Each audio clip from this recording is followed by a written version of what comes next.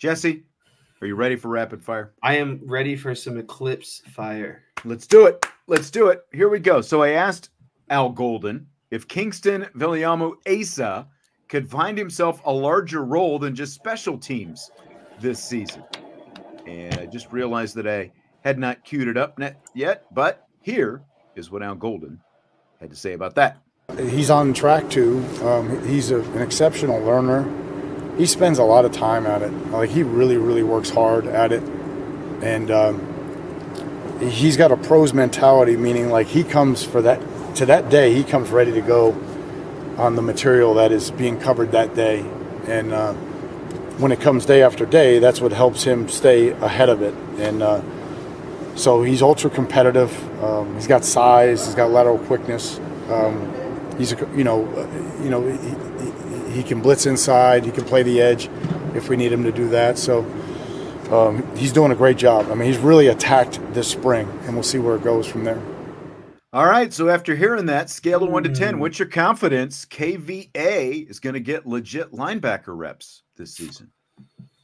There was nothing there that really was like, yes, he's going to be he's going to be in the mix.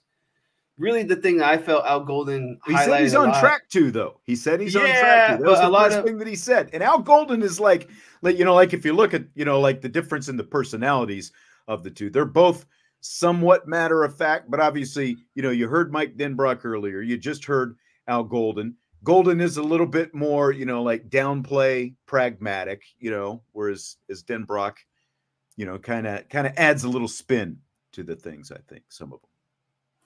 I see what you're saying. I just feel like he kind of just he kept highlighting on his versatility, and I think what I took is I don't think he'll be in a starter role, but I think he'll find himself in some packages that allow him to maybe not play traditional Mike linebacker. Maybe he's in because he if you play the clip back again, he kept highlighting he can come off the edge, he can blitz, he can do this, he's good at that. Like, I just think that shows if they need him for a specific instance on this package of, this down or situation, I think he's going to find himself in those sort of roles. And so while I don't think he's going to get a ton of reps at like a true Mike linebacker, but I think he's going to be kind of plugged in here and there because of his versatility to do things across the board, if that makes sense. So I'm putting it at an 8 out of 10. All that, you go 8 out of 10? You made it sound like you were going to give it a 4 at the best. The way you talked your way around. I mean, like, you literally downplayed I just don't think he's going to get starting reps. I don't think he's going to get Mike linebacker reps. I'm not saying starting reps. Here was the question. The question that I posed and the question that I said, will he find himself in a larger role than just special teams? Not a starting role, just a larger role than special teams. I'm going to go ahead and play the clip again because you said if you play the clip. He's on track to. He's an exceptional learner. He spends a lot of time at it. Like, he really, really works hard at it. And he's got a pro's mentality, meaning like he comes for that, to that day, he comes ready to go on the material that is being covered that day. And when it comes day after day, that's what helps him stay ahead of it. And so he's ultra competitive. He's got size. He's got lateral quickness. He can blitz inside. He can play the edge if we need him to do that. So he's doing a great job. I mean, he's really attacked this spring, and we'll see where it goes from there. Okay, so I'm going 8 as well. You talked for like 5 minutes before you finally gave your 8 there in the end. But, again, like pros mentality, size, lateral, ultra competitive. First thing that he said is that, basically he's trending in the direction that he is going to have a larger role than just special teams. And when you look at like the body that this guy has as a true freshman and his, some of the physical things that we've already seen him done in, limited practice windows and stuff like that. I mean, again, I do think he's going to be on virtually every special teams, for Notre Dame this season. Drake Bowen is going to be the starting Mike linebacker, but I think KVA is going to be the number 2. And to what you were talking about, he is going to find himself in some of those, down in distance and situational packages and stuff like that. Whether it's blitz inside, come off the edge. I think that they can do a lot of different things with KVA. So I came away like, again, I expected sort of the standard, well, he's an early enrollee and it's spring and we're only, I think it's 8 practices in or something like that. So I haven't really seen enough to kind of make that kind of decision yet. But he was, for as rosy as Al Golden is going to get, I thought he was pretty rosy in what he was saying about Kyngstonn there. Didn't you? Yeah, I did. And I think I misunderstood the question a little bit. I think he's definitely going to have a role outside of, a special teamer. But in terms, I guess I was more so looking at it like, is he going to take time away from Drake Bowen? I just don't think he's going to do that. No, and but the thing is everything he highlighted, like, the way he's processing, how he attacks practice and absorbs material. Like that's just every linebacker, especially when you're playing at Notre Dame. Like these are all guys who are doing these things at a high level. So I guess there was nothing that really was like that stood out as a differentiator until he started talking about what I was defining as versatility of we can put him inside, we can put him outside. And again, the very last thing he said was if needed, right? And so like it feels like if we need to put him around in different packages because we feel like we are deficient here or there, or maybe on a 3rd and long, we'd like to have a guy off the edge that brings a little bit more athleticism. That's kind of what I was getting at. But he's also trending right now toward potentially being the number 2 middle linebacker right off the bat behind another really good middle linebacker. So like that alone, I think, says that it's looking up for KVA. I think Tommy says celebrity death match between the Stiers, the younger, and Derek Calmer. Let's get it on. You ready for that? There's only the first of all, there's only one celebrity in that sentence. So we have to amend the title. But I mean, we're in the same city. I'm ready at any time, any place. We can how close to Cleveland is Derek? Like, is he in Cleveland? He's on the outsides. I think he's like a 20. He's in the suburbs of Cleveland. Okay. My understanding is like 20 to 25 minutes. I'm surprised you haven't gotten together on that yet. He keeps inviting me, but then we'll yeah, I know. But then it'll be like a second before whatever, and then get mad that I don't show up. You've got your things to do, right? Very, very important stuff going on over there in Cleveland. Fill in the blank. Notre Dame quarterback commit Deuce Knight has been invited to the Elite 11 finals after topping the leaderboard at his Elite 11 regional this weekend.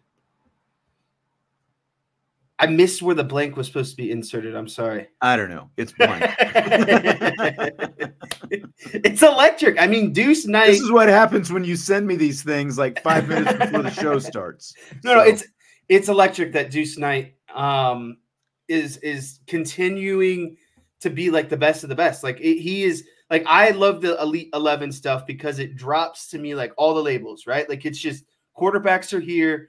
Let's grind, let's figure this thing out. And so that to continue to see Deuce Knight excel is like, it's good and bad. It's like a double-edged sword in my opinion, because with the more that he does, I think he's going to get more interest out of more people, right? And like I know that he's all on Notre Dame and but until he is, not his name is inked to the paper, you're always going to feel some type of way. And so while it's like really cool to see him, kill these quarterback camps and be one of the best, it also is kind of like that pit in your stomach of, all right, let's not get like too popular here or too good here because we got a good thing going on. It's like, let's stay with Notre Dame, right? Like only Notre Dame needs to know about you, not the entire, all those teams down south type situations. Well, your buddy Lane Kiffin is all over him. I mean, Lane, they want him down there. I've heard about it. He keeps showing up to his basketball games and stuff. Right. Or he was. Right.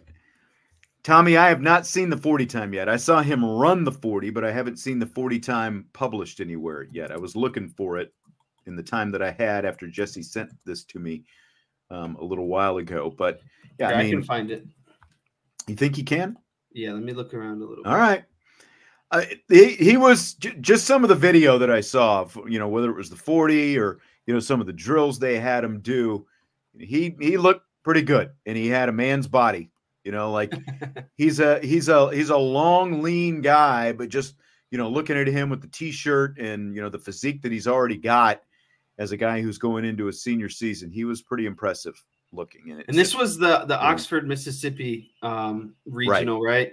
I mean, just to kind of go off of this article here from 24/7 Sports, like they labeled him as the alpha dog. Knight's arm strength was evident as he displayed the velocity to pierce the winds at every level, despite Mother Nature's best efforts. Pierce the winds at every level. And despite Mother Nature's efforts to refute, meaning it must have been a windy day out there.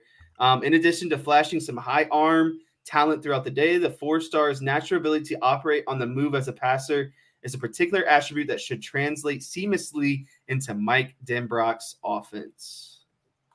What he feels like is like, to me, he's the Jaden Daniels to Mike Denbrock, in my opinion, right? Like he's the profile of Jaden Daniels, Caleb Williams, all, you know what I mean? All those kind of guys that are Heisman level quarterback, in my opinion. And so I just, the reason why I sent that to you is just, you know, the more and more you see that he's doing well, it's just the more and more you get excited, because I think he's going to be ultimately the best quarterback that Notre Dame has seen come through from start to finish in a really long time. I think so too. And I mean, he's still, you know, like to your point about the worries that he's going to go someplace else and just get more interest. I mean, he's already got a lot of interest. I mean, you still see him out there all the time, tweeting about Notre Dame, tweeting at other guys and stuff like that. So obviously it's always a concern until they sign on the dotted line, but I don't think I'm any more concerned with him than anybody else.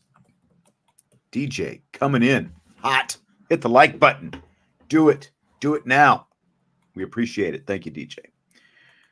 So fill in the blank. Notre Dame women's basketball player KK Bransford entering the transfer portal is blank. It's unfortunate, right? But at the end of the day, there's always going to be a transfer. And the reason why there's always going to be a transfer is because you're playing at the University of Notre Dame. These players are the top players in the country. KK Bransford was a McDonald's All-American when she came into Notre Dame, right? Mm-hmm.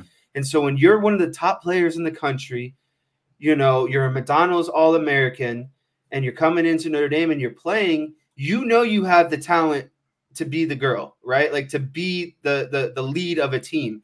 And then when you see, you know, Hannah Hidalgo, Olivia Miles, Sonia Citron, you start to kind of see your role or, you know, your spotlight dwindle down a little bit. And it's natural to want to be the head of the show, right? With so much talent, KK Bransford probably feels like I could go to another school and be the person who is leading this team, right? Like I can be the alpha of this team. And again, it sucks, but I mean, I've already seen that 2 UConn girls have hit the transfer portal. Like this happens to programs like Notre Dame, to UConn, South Carolina. When you're the top end programs, these really good players get restless. They want to play more and they want to have more of a spotlight. She only started 19 times over the last 2 years. And as you said, this was the 2-time Ohio Gatorade Player of the Year, Anna McDonald's High School All-American. You have higher expectations. And when you factor in everybody who's already coming back, who you touched on, you've got Hannah Hidalgo back. You've got Sonia Citron back.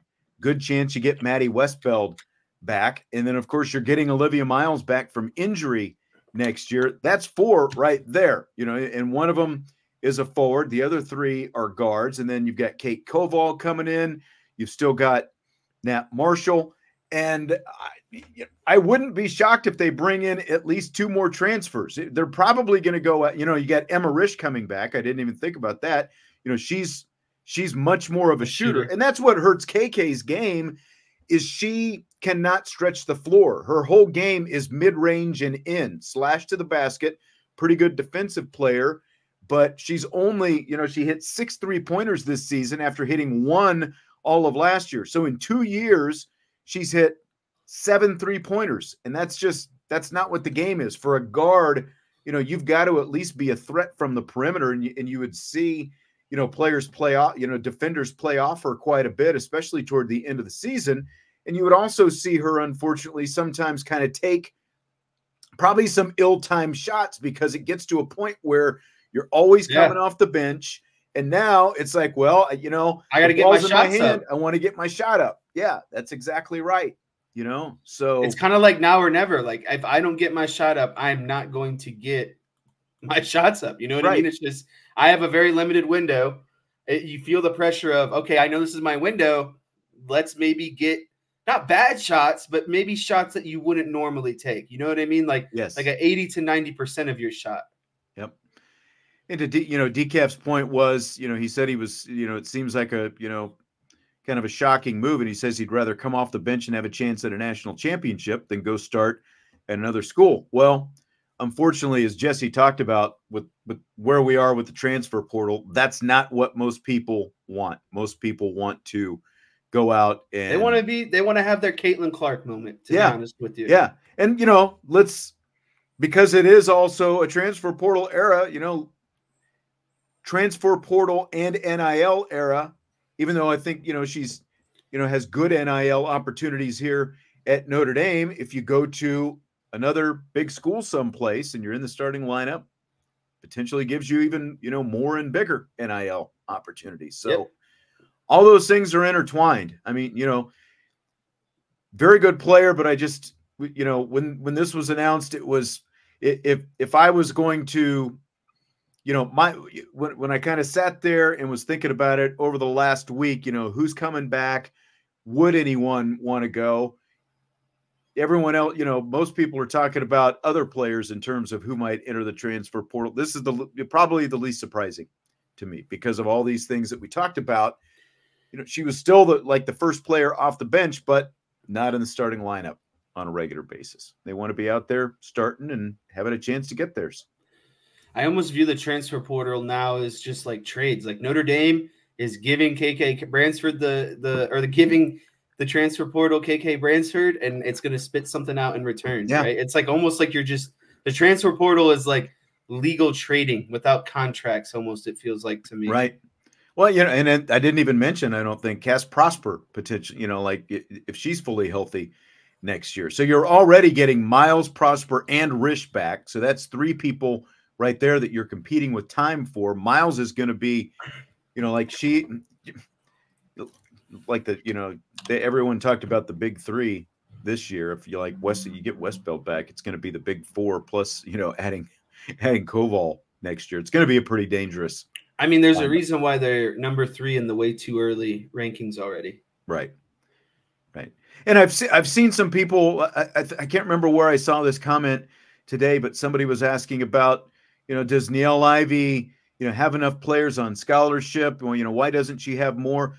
Let's remember, she had a very, when you look at all the players who were wearing sweatsuits at the end of the bench this year, there were, a lot more than they had planned on. They started the season with Emma Rish and Kyngstonn Prosper in the lineup as part of the regular rotation, not to mention Kylie Watson, obviously a fixture as a starter. So she actually had, a couple more players than she typically has this year compared to her first couple of years. It's just that they had the unfortunate run of all those injuries. I keep saying it, but if they're healthy, they're going to be really good next year. Really good. ESPN's already got them in their way too early top 3. I think they had them number 3. So more players on the bench than coaches. That's right. TD4ND. There were.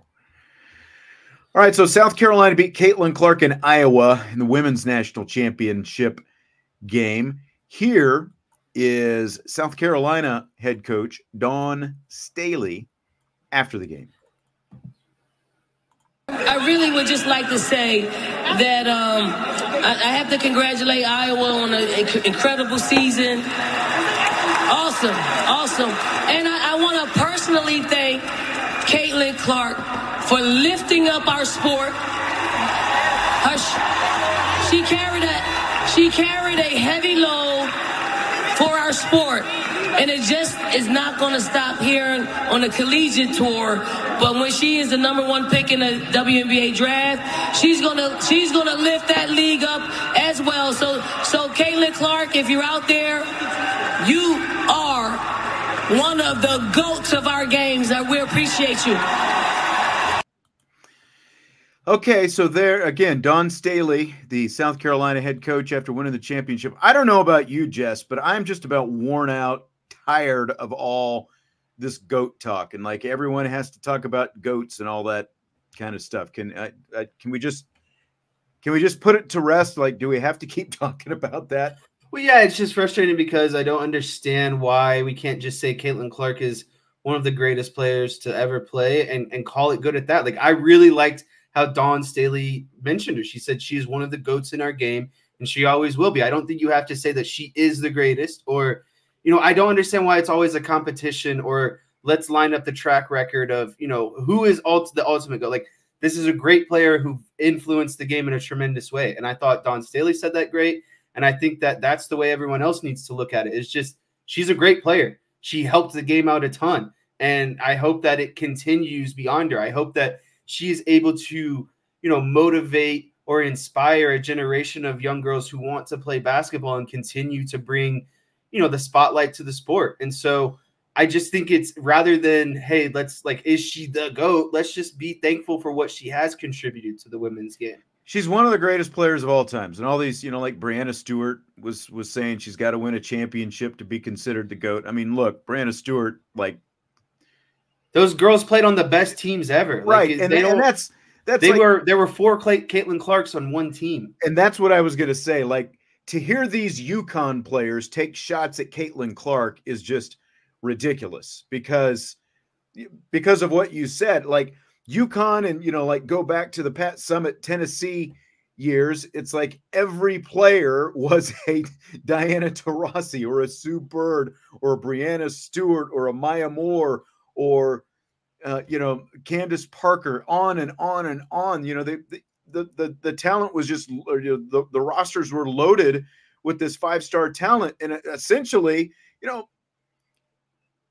like Vince was talking last week about, well, those Iowa players, they're really good. They're nice role players.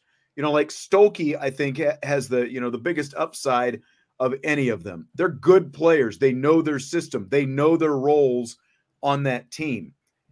But Caitlin Clark completely elevated that team. With no Caitlin Clark, Iowa's not in the national championship. Oh, not one bit. 2 years in a row. They're not even close to it. They might be, like a first or second round NCAA tournament team, but they're not what they were without Caitlin Clark. So it's just completely different. It's an apples to oranges argument when these UConn players start, setting the standard with winning championships, because that's all they're used to. I mean, they've got more championships than anybody. Those teams could go out and probably win gold medals for the U.S. in the Olympics. Right. Like, to be honest with you, those UConn women teams that, had star after, they could have went and won gold medals. Like, it's just not a fair comparison. And you brought up another good point. It's just these UConn players consistently bashing on someone like Caitlin Clark was just not a good scene, in my opinion. Well, it's just, the fact that you've already got Rebecca Lobo sitting, in that chair on the main ABC broadcast for the Final Four. And I think she does a good enough job, but everybody knows she's Rebecca Lobo, from the UConn Huskies. So you've already got someone from UConn sitting in the big chair on the TV broadcast. Then you have the Bird Taurasi. It's just too much UConn. There, right.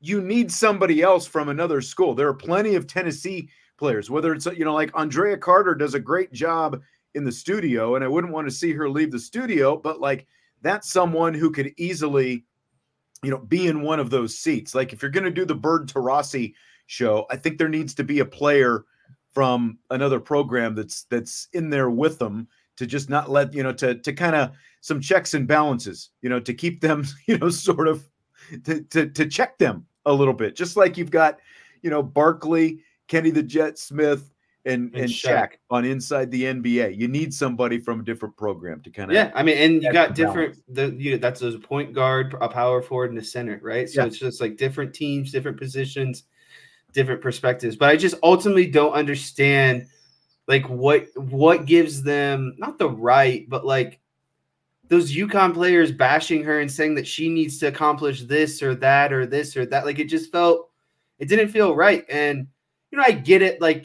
every rookie or freshman, quote unquote, is always going to catch a hard time from the vets. Like that's no matter if you're going into high school, college, or professionals. Like no one likes the rookie, no one likes the freshman.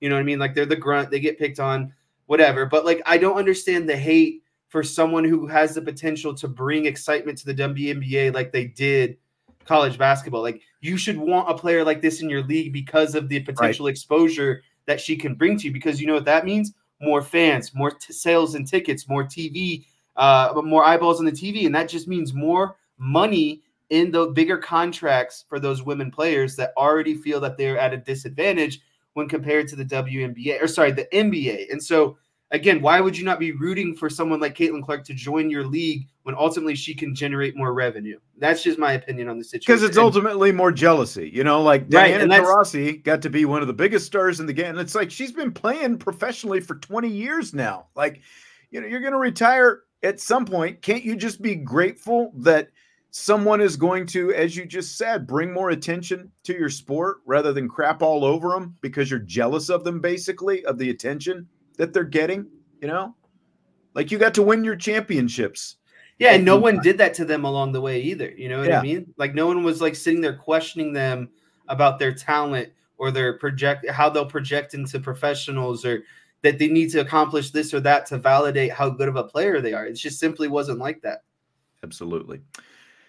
So the women's championship game just came out this afternoon, right before the show started. 18.7 million viewers. So each of Caitlin Clark's last 3 games, Elite Eight, Final Four, National Championship, set a new viewership record. 18.7. Coming into this year, you know, coming into the Elite Eight a week ago, I think, what was it, like 10.7 was the record from last year's championship game. So the viewership nearly doubled from last year's championship game to this. Do you buy or sell tonight's men's game getting to that number, 18.7 million?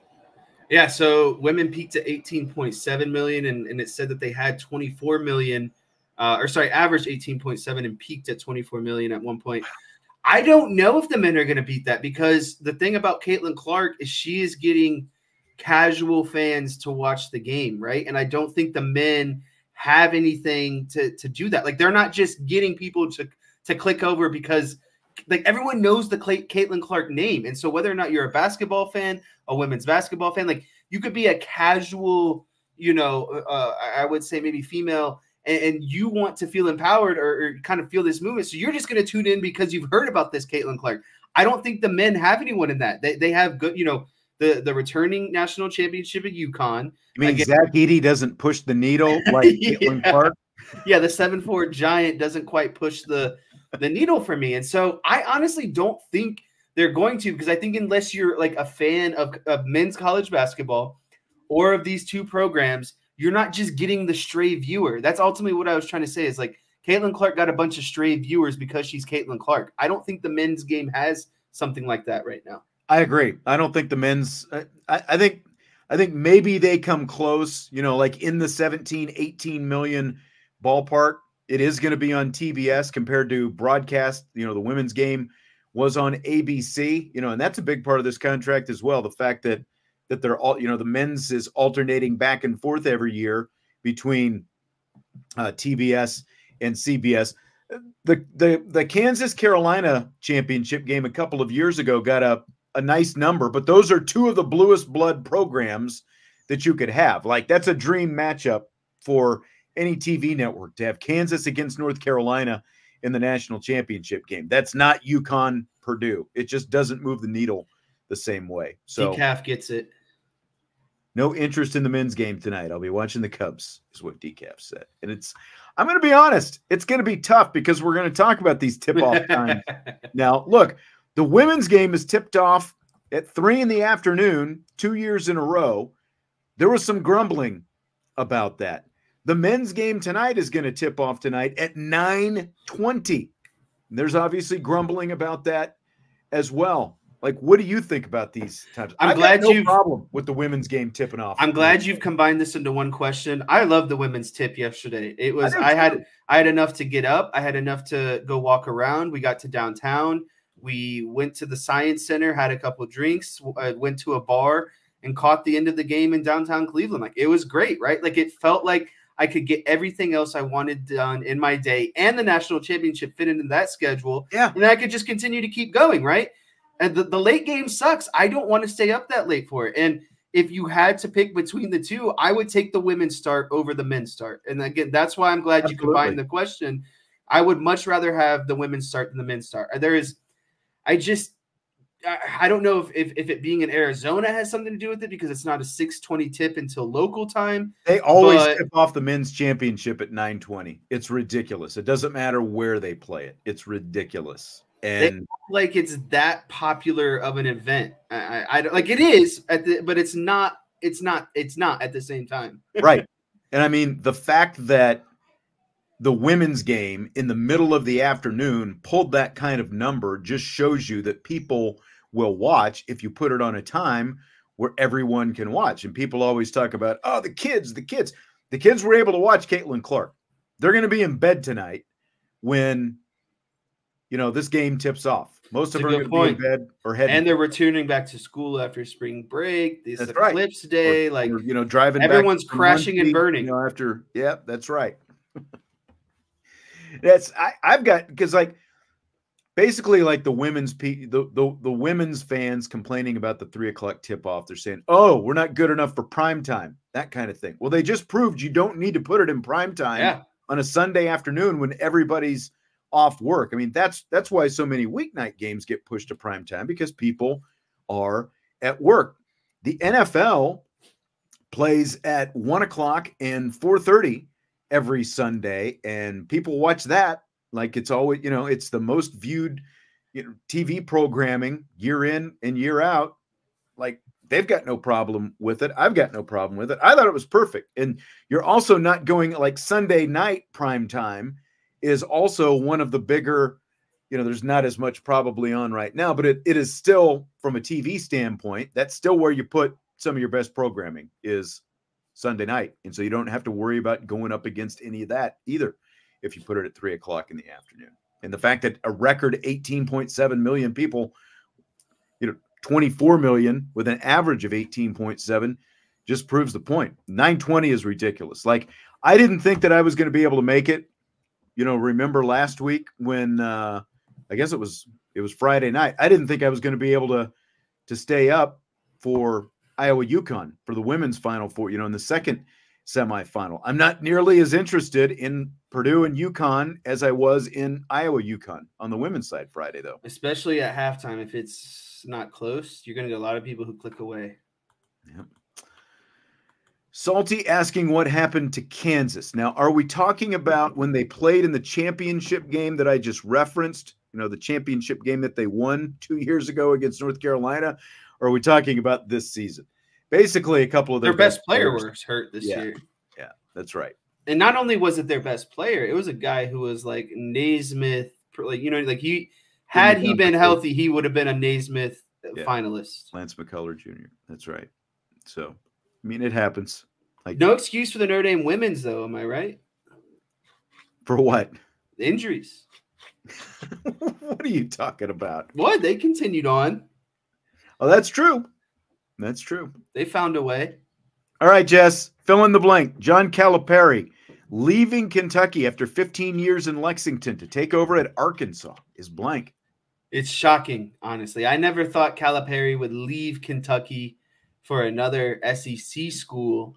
And it's shocking. Again, like, I always throw the term out, like, lateral, right? And I don't know what the next move is in terms, like, can he go any higher? It felt like Kentucky, for what he wants to do, it felt like Kentucky was always going to be home for him, right? And like, when you talk about getting some of the best players, them going on to the NBA, helping them in their career, preparing them for the NBA, etc., it felt like Kentucky was always going to be the best place to do that. And so to go to another SEC school is really shocking. And I remember going back to 2014, when LeBron was going to come back to Cleveland for the second time, and the Cavs had the #1 overall draft pick, they threw a ton of money at John Calipari to ask them to become their next head coach. Yep. He turned it down. And so clearly he wants to stay in college. And so how much of a pay upgrade is he getting? I don't know. But did you see the video of him today walking his dog in the stroller?